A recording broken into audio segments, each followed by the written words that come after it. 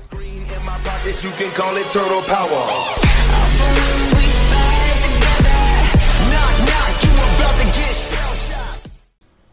How's it going, everyone? HoldenRiot here, and in today's video we are going to be covering how to get the best picture on your HP Reverb G2 and or the best performance for the HP Reverb G2.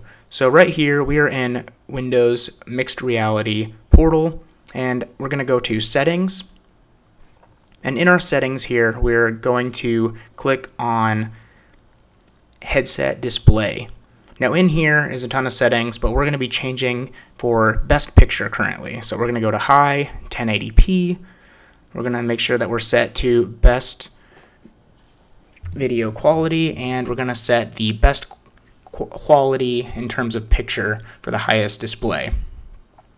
And if you didn't have those changes already, it will restart Mixed Reality Portal, and that will then give you the best picture across all of your applications that you're running in VR. Of course, you also want to check your frame rate, make sure that is all set, and your calibration for your IPD is what it should be. And after those changes, you will have the best picture. Now, if you're wanting to have the best performance, say for certain games that are more taxing, depending on your GPU and your CPU, you may need to adjust some of the settings so you get better performance on certain games. If you ever noticed in Steam VR where you are loading or you kind of lose your head, meaning you're stuck in the Steam portal temporarily as you're moving, the tracking is fine, but you can't figure out why it seems the game is still loading. Well, you might need to lower some of the settings so it's more performance focused versus visual. So to do that, we'll go through these again and we'll just tweak them a little bit to be more focused on performance. So we'll then change from best picture to best performance. That again will restart Mixed Reality Portal, and that's what it's doing right now. It's just relaunching that. There it is. It'll change your audio inputs and then it'll come back.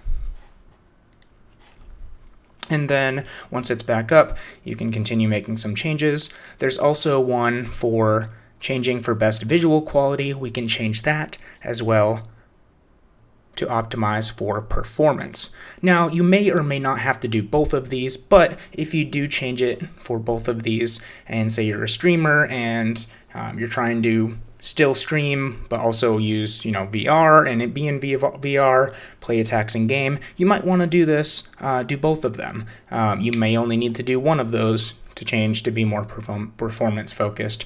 You can play a little bit with both, see what you have and what works for you. I personally have a 1080 Ti, but my CPU is an i5 7600 4 thread, so my CPU is slowing me down a little bit, especially when streaming. So I was playing Squadrons last night, and I noticed I needed to do this to get the best performance, and I then no longer had issues with getting stuck in a temporary loading screen as I was looking around, because that can give you headaches, and you don't want that. No one wants that. So with certain games that are more taxing, just go ahead, temporarily make it more performance focused. You'll be happy you did versus constantly having to load and have issues. So it's not the headset. It's likely a bottleneck with your CPU or a limitation of your hardware.